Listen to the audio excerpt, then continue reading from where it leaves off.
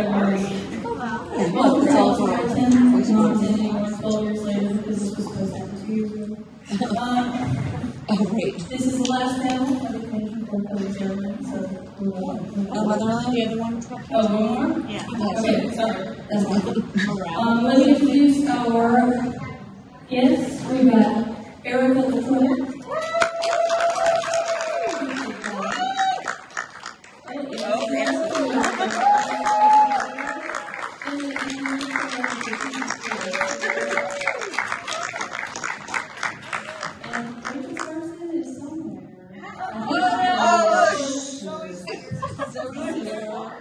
Oh my gosh, it's so funny.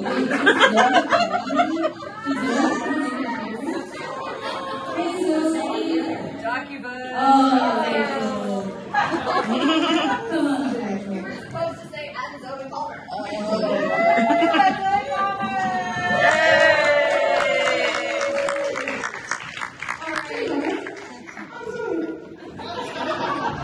That's exactly like her. Alright, welcome to the Luttrell panel. This was supposed to happen 2 years ago, so it's supposed to be a 10-year celebration out of a 12-year celebration. I don't know, maybe 12 years since the premiere, the last 2 years ago. How did you miss the 10-year mark? In 2020 was the 2 years. I don't know. Yeah. I don't know if you knows this, but Luttrell premiered on Winona Earp character's birthday in 2002. I did not know that. That's On crazy. September 12th, 2018. Wow. So, What year was it? 2010. I was graduating high school. Oh my God, same. She was born in 2002. No, she was born in 1989. Oh, I was like, her birthday is September 8th. I'm so sweaty. The character or the real person? The character, whatever. Oh, real person? September 12th. September 12th is my college student's birthday. It was Luttrell's birthday, also. Let's go birthday. Happy birthday. Happy birthday. Happy birthday. Yeah, we did it for you. So it has been 12 years since the show premiered and about 7 years since the show finished. Right. And I was wondering what was a moment, or maybe even the first moment, that you realized this was going to be a significant staple of queer culture? When my friend told me to watch it. It's interesting. I had a friend who told me to watch it, definitely did. And it was just when I had begun to not watch things that I thought I might want to be involved with. You know, because I was like, I get so invested, and it's something.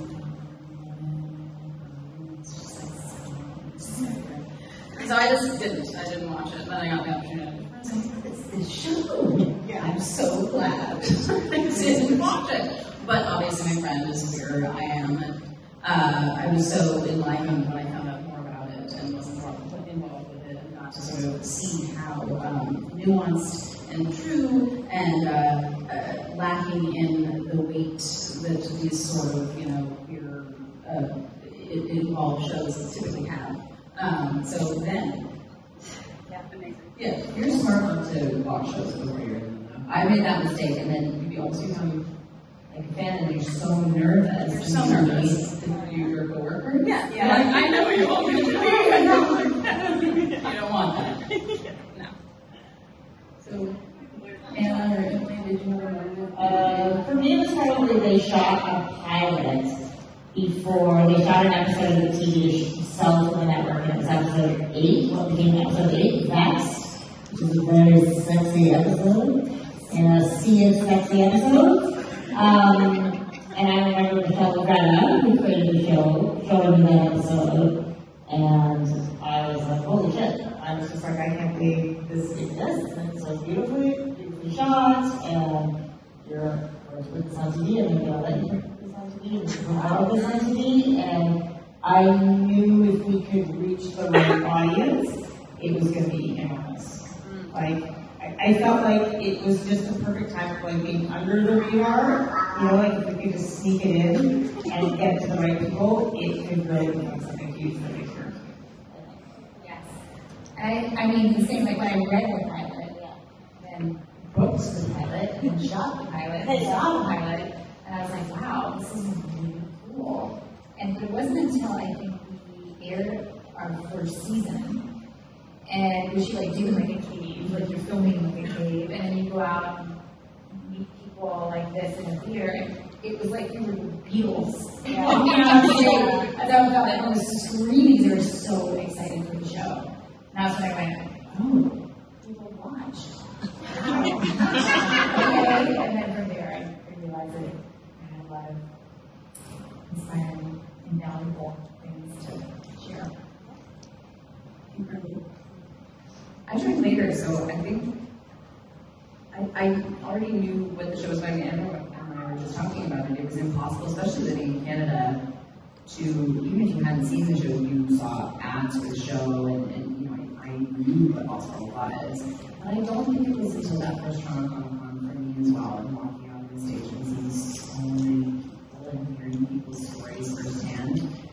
Because that's so true. When you're filming, it's not like doing theater where you're getting this sort of feedback from people as you're doing it in real time. So you're just kind of doing what you're doing, you know, and then that was really cool. That day was really cool. And that's when I really realized how much it meant to individual people. Yeah. Incredible. And you were the leader #1 for over 6 years. What was it like to be the leader? And is that something you would ever do again? Knowing how much it is. Yeah. Did you say that's a good question? Yeah. You were great at it. You were amazing. Thank you. I loved leading that show. I did. I loved, it was a dream come true for me. I knew it would be a lot of work. I don't know that I realized the stamina that I would need. But I loved telling the story over that long period of time. And I felt like my job obviously was to tell a story on the screen, but I also felt behind the scenes that my job was to be like the greatest host of a party that I could be. Oh no, I'm getting emotional. It's true. And so, I know. I'm very proud of that aspect of the show. And, oh no. Who was a Kleenex? Who was a Kleenex? No, it's okay. I'm fine. Let's get okay. Would I ever do it again? Well, I have children now, so I don't know. I would. In terms of storytelling, I would love to do it again. I would love that experience again. But I don't know if it's conducive to family life at this point in life. But maybe if the right project came along. Emily, do it right now, Reddit. I will in a second. Yeah, and Soap was like a one of a kind #1. Like, it's so much responsibility to be #1 on the set, and like, you spoiled me for like 100%. Just like the way you conducted yourself, and there's so much class and grace and good humor. You were incredible. And I love you. Yeah, you were amazing. Yeah, but I'm spoiled, and I won't tell anything. Really shenanigans. Yeah, You like taught everyone what it meant to really be a star. I agree. Yeah. Oh my God, you guys! Stop. Yeah, for sure. I agree. Hey, Erica, what are you doing?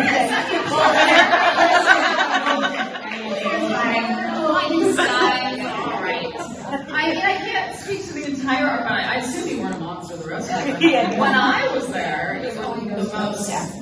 Yeah, she got real mean. She got me later. Right. I don't know. I'm suspicious. No, I mean, for me, you were remarkably welcoming and so warm. You didn't really have to say it's Beyond. See, this is an example of it. Like, you know, it's just, yes, own it. Yeah. You were, Okay, I'll move on to the less serious question, so I know it's a wrap. What does your character smell like? What do you think your character smells like? beer. My character smells like lava. Oh, nice. Mine smells like printer ink and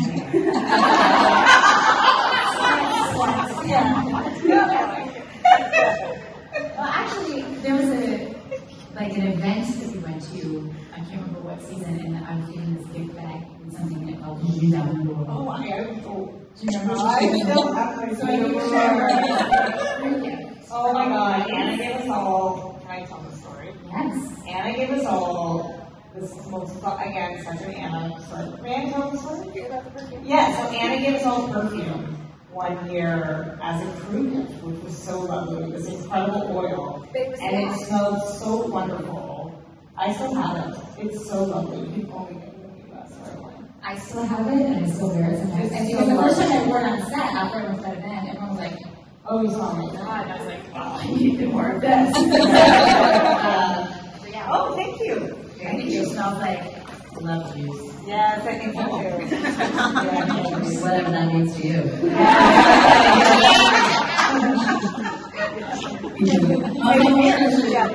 Right here. My follow-up question for you, Emily, would be, what is your favorite Bath and Body Works? Oh, I have an old one that's like discontinued, which is, I think it's called Black Velvet or something Velvet, or I'm going to say for you. It's really good. It's like a Tom Ford totally ripped it off. Like that's the thing. It's like a cheap old Bath and Body Works. I'll take it. Wait a second. Black Orchid. It's Black Orchid. It's like a thing for you? Oh yeah. Do you think so? Yes, like it's almost like $43. Oh my God. I have like candle day is like a holy event in my house. At this stage of my life, I have a Bath and Body Works candle that is like associated Oh, with it. okay, good. Okay, good. We'll talk. Yes, I love this. Okay, good. No, I if that's basic, I don't want to be in basic. I love it. Love it. Yeah. Okay, another character-related question. It can be any character in any universe that has ever existed. Who do you want your character to meet? Hold on, wait, I'm still thinking about Body Works. Okay. Any character, so Leia from Star Wars, Any character from Star Trek, any character that has ever existed, who would you like your character to interact with? Yeah, and what that looks like. Love these. Yeah, these are really good. Who? What? No, I said these are some sick questions. So like in a good way, because I'm cool.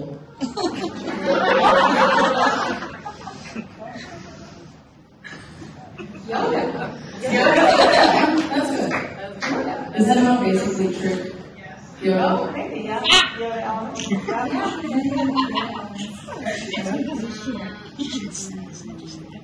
And I'm guessing what crossover would you write for? The character I like to meet is Ripley from Alien. Yeah. Data from Star Trek. Incredible. Oh!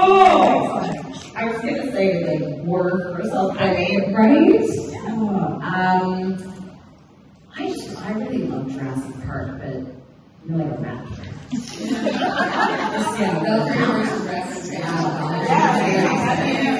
Yeah, but not the new ones, like the OGs. Yes. A more serious question for Emily. You've been writing for representation for a really long time, and you do it incredibly well. You fight for us behind the scenes. We all know, we all very much appreciate it. I was just wondering how much it has changed from Lost Girl to Women and to maybe whatever. Maybe well, I think it's imperative always when I'm talking about Lost Girl that I acknowledge that it was created by Michelle Obama, and I was lucky enough to inherit it when she moved on to Killjoys. So she taught me so much about genre and what it can be in a program, and to be bold and brave and to draw lines in the sand and to really know, I think really know going in, so much of show running and television is compromise. And then just knowing really, really early on what you're just not going to compromise on. And be really amenable to compromise on everything else, so that when you say I'm not going to compromise on this, people know that you're serious, you know? I would say Lost Girl was both easy and hard. It was easy because it was Canada, so we were already fairly progressive. People weren't paying attention necessarily in the same way, but there were lots of battles behind the scenes. And like, look, it was a bisexual lead with two lovers. And yeah, bisexual, yes, incredibly groundbreaking. And like, people had various ideas which way that was going to shake out, right? It was important that both stories were told and that she didn't necessarily make a choice. I think that it taught me so much going into her about what was important to me and what could be done. And more than that, what you see today is that it allowed me to show my bosses and networks and studios and producers that there's an enormous audience for it, of people who love genre and love queer rap and are smart and get it and will show up for it, right? Which I think is critical. Yes. I think those battles continue, but like, I think Lost Girl, and completely biased, is completely underrated as a show.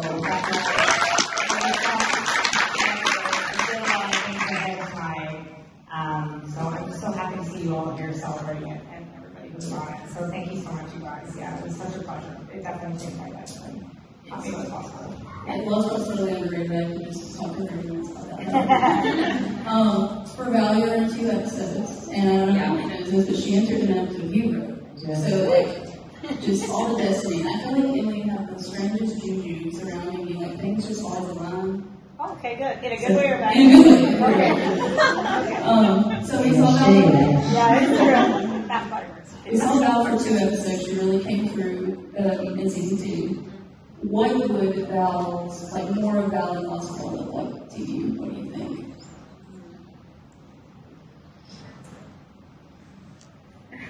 Val had a great deal of struggle going on within her. So for my part, I would like to see more of that and more of her, I don't believe in evil, but more of her darkness and potentially her coming to the light at some point.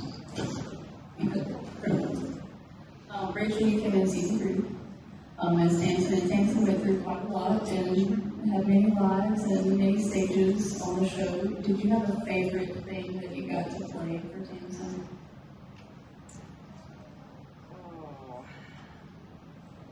Yeah, I mean, I felt like I got to play so many different. Tamsin was like an onion that I kept being able to peel back different layers of, you know, because in the beginning she was very headstrong and bold, and maybe had a crush on Crystal Reed, and then, you know, and then in the second season we saw her peel back to almost as really actually a childlike forward herself. I remember thinking, oh, no one's gonna like Tamsin anymore, because they've gotten to know Tamsin as this one thing, and now she's something completely different. And I was really worried about it, and if people loved her as that, I felt like I got to play humor, our love story, see the heartbreak there, and then and some really, really tough things that she went through that sort of broke her down and emotionally in a different way, but at the same time ended up giving her this beautiful freedom at the end. So I know a lot of people were upset about the way that she ended, but in a way I felt, you know, no life lasts forever. And Tamsin got everything that she wanted in the last moments, and I was so happy for her for that, I think. You know, obviously if the show continued, I would have been super pissed.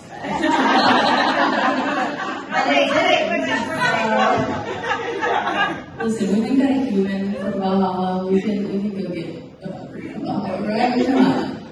Yeah. So if your character was stuck in an elevator with any other character from the show, or actually, no, sorry, I missed another question. If you, Anne, you, Erica, you, Rachel, were stuck with a Lost Girl character in an elevator, who do you want to be stuck with?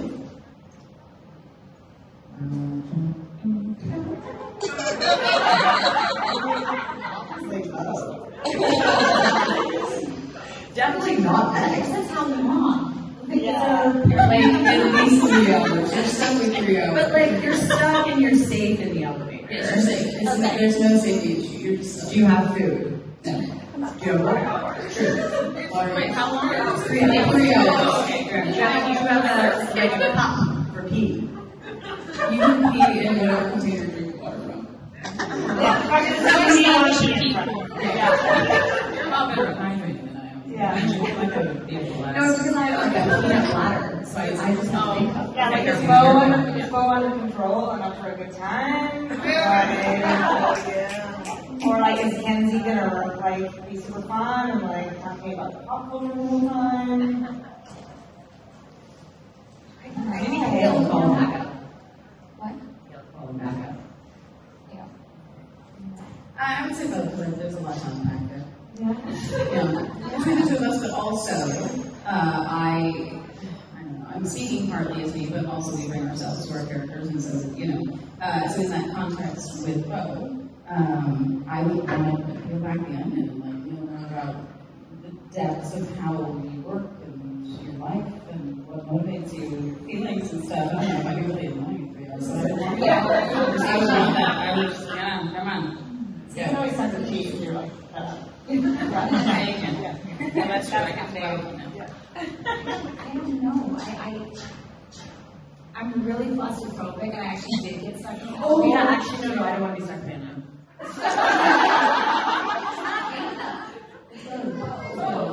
No, but I love you. It would be stressful. You'd be stressed. You'd be stressed.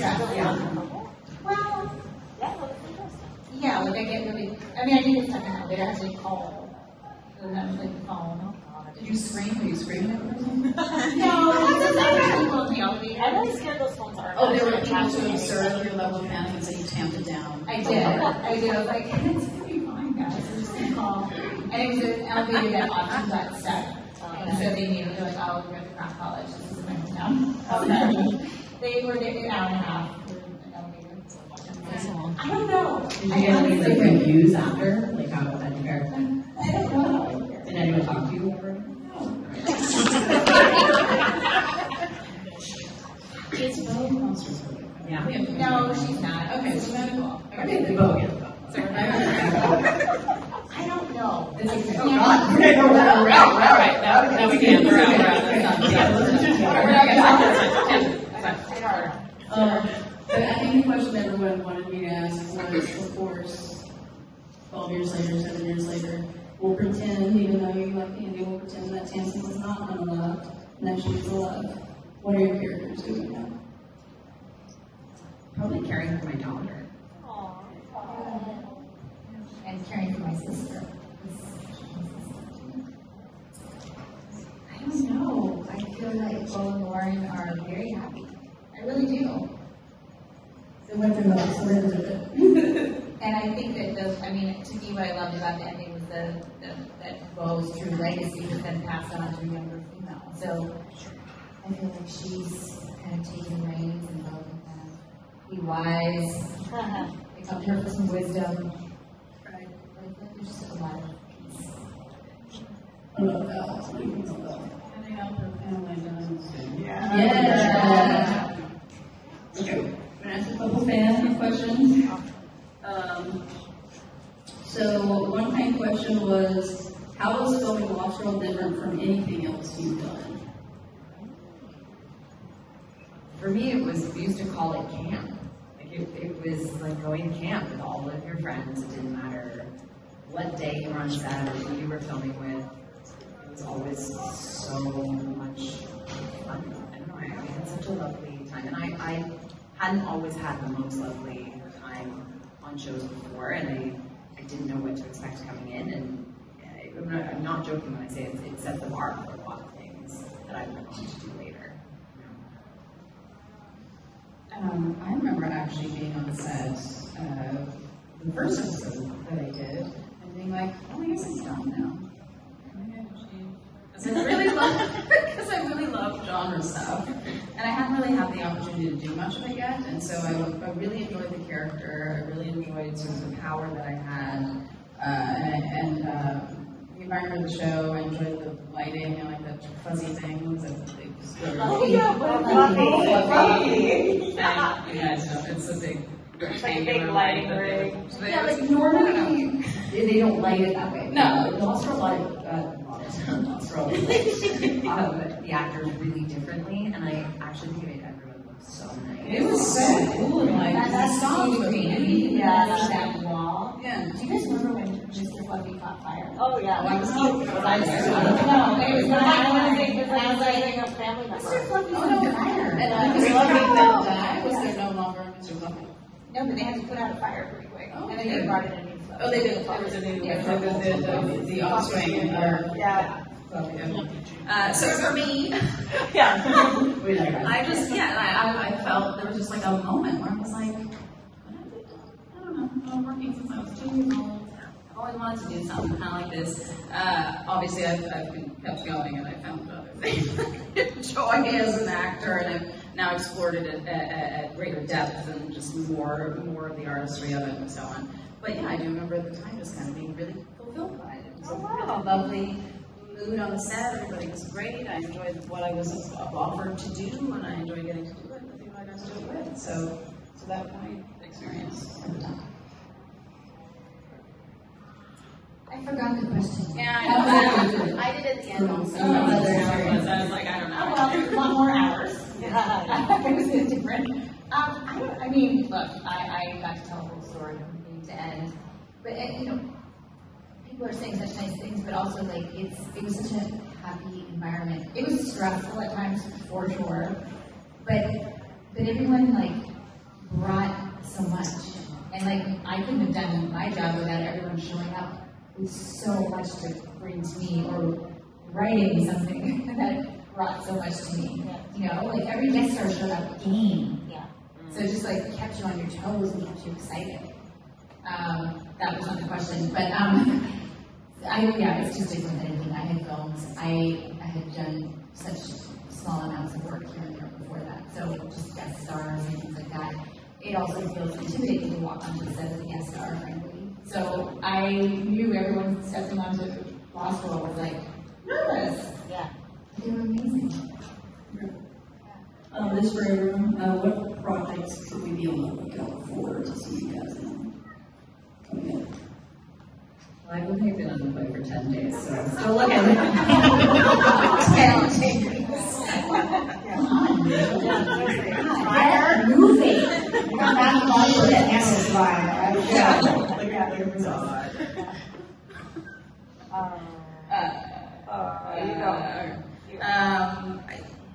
Sundry video games that I can talk about with NDAs and things like that.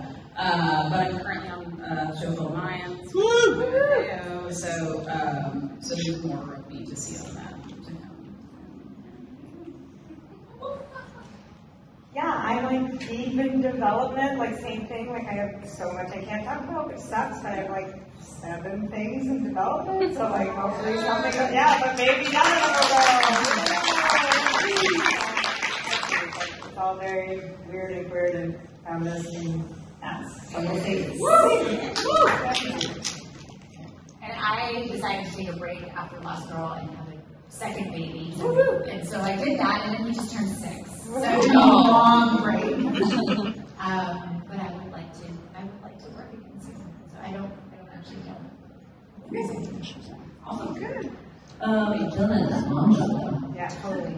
Oh my God.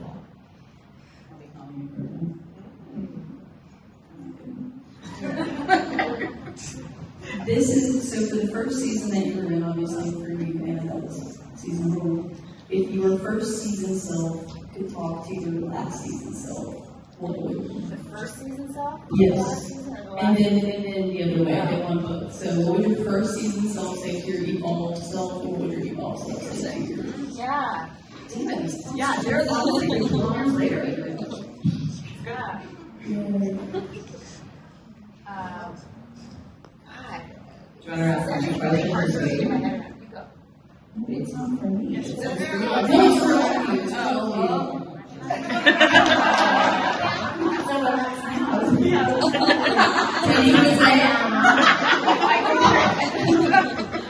Okay, alright, fine. Good friend, I'll go first. My first season self would say to my last season self, don't be a little bitch.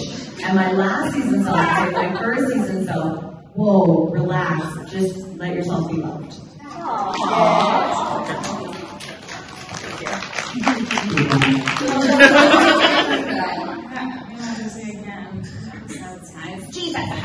Alright, I'm gonna make it up. So, it's my first episode. It's my first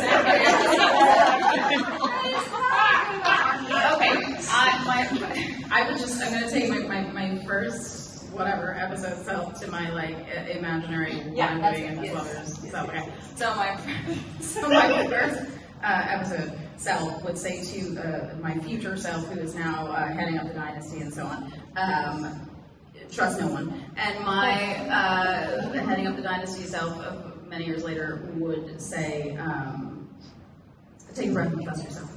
Oh my God, mine is more like from the concept of shore running. Yeah. I don't know. It's hard to say this. Like, I would say to the person who started, you can probably do this. Like, calm down. Similarly, you're going to figure it out and this is going to change your life. But I would be remiss if I didn't say there were things that I learned in my last season about retaining control of the story that I took onto other projects. Does that make sense? Like, I feel like there's things I would have done differently at the end just through the process of production and stuff like that. But I took onto earth that I was like, it's really, really important to make sure you're keeping it real, simple, and clean, and that you maintain control of the story from the beginning to the end, if you want to show us. That's all good, but yeah, those are some lessons I learned. Good lessons, good lessons. I feel like I have such gravitas today. I can't be light and funny. I'm sorry, can't be light and funny. Okay, my first season self to my last season self would say, wait, I can't make sense. I know, it's so hard. Does that mean that, like, little Bo is telling big Bo? And I can't make sense. like first season Anna is like 4th, 5th season Anna. First season, no. What you tell last season, no. Okay, so she would tell last season Bo, don't take any of this for granted. Okay, now last season, and then last season Bo, wait, so she's like, no stuff. I'm bigger for some reason. Last season Bo would look back at the first season, oh, Bo, I get it. And say, you're doing a great job. Just do it.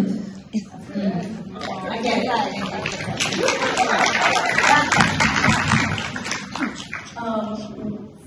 What would, if Lost were to come back in a reunion, is there a form of media, like a movie, TV show, podcast, whatnot? Is there a form of media that you would prefer to bring Lost back? I think about a podcast. Yeah. Like Audible? I think a podcast where we go back and watch each episode. That'd be so fun. And have more cast and guests coming in. They do that for The Office, don't they? They do that for The Office, and I think that would be awesome. You should do that. It'd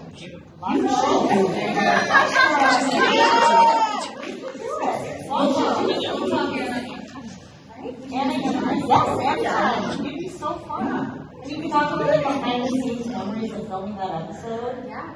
Oh my God, this is the best idea. This is such a good idea. We know what you're doing next. Hey, I was such a good idea.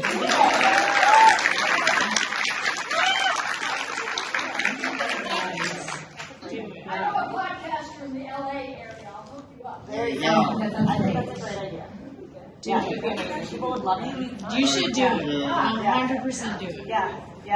I think that's a great idea. And it's Like easy maybe. to do. So what would a movie look like, Emily? Pardon me? Yes, what would a movie look like if you wrote it? Oh my God, it's hard for me to say. It would look sexy. I mean, I would love a chance to revisit these characters. I miss them all the time. You know what I mean? I think they're so incredible. Would we make Chris really old? Sure. Yeah. Just like he hasn't shaved in 12 years. How about that? Oh, yeah. Age him up. Sure. Age him up. Sure. Yeah. You'll love that. He's not there. Yeah. There's just a big pop. Oh, sure. No worries. Yeah. Yeah. I would just love any chance to revisit these characters. I just love to see what they're doing now and like facing a new challenge and having to reunite as a family.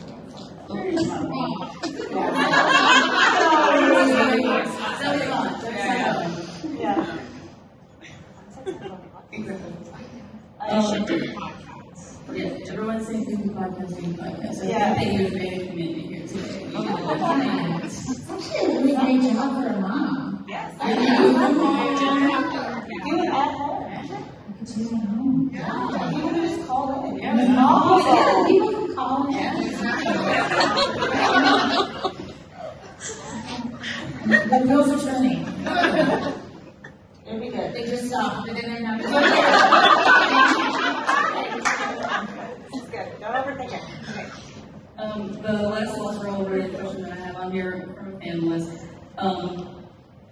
Are there any relationships, so this could be romance, a friendship, or even an enemy type of relationship that you wish you could have played more in the show? Or written more? I would have really liked more with Zoe because Zoe was she's so funny. Yeah, she like, oh man, her sense of humor. Like I've always said, to this day, I joke about it with Paul all the time. We're like, if we can make Zoe laugh, we know we're truly funny. Like, it's like the greatest validation to have Zoe laugh at one of your jokes. I also love that scene that we filmed when we were in the hospital. We were like sitting in the waiting room, and we were super awkward. We had so much fun filming it. So I would for sure like more of that. If people don't know that, it's obviously going back to more healing. Yes. Oh, yeah, listening. Well, that's fine. I can kind of see that. I was like, I need to refresh the screen. Yeah. So obviously we were feeling awkward about it. That was an incredible scene. I really love when you and Zoe were together. So I like that so much. Well, I just remember I had to make all the sex noises post in ADR. I was going to like make sex noises.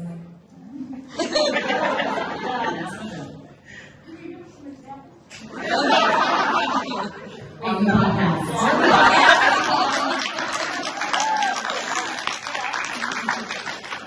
So for you, Anna, is there a relationship that you wish I think Val and Bo would have been seriously kissed some ass together. Oh, that's what I was actually going to say. I would have liked to have mature Val kick some ass with them. I think there would have been weapons Oh, yeah. and sounds and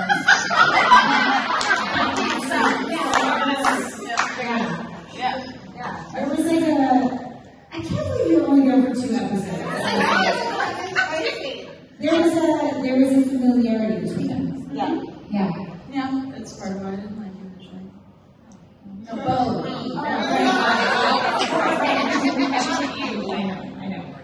No, but yeah, I think there's that. But I feel like there was something to be resolved and then carry forward and then, blossom into.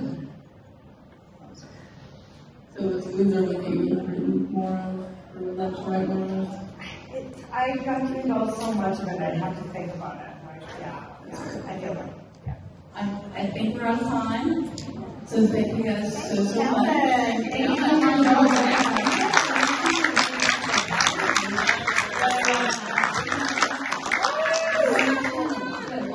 My first time on radio, so thank you guys for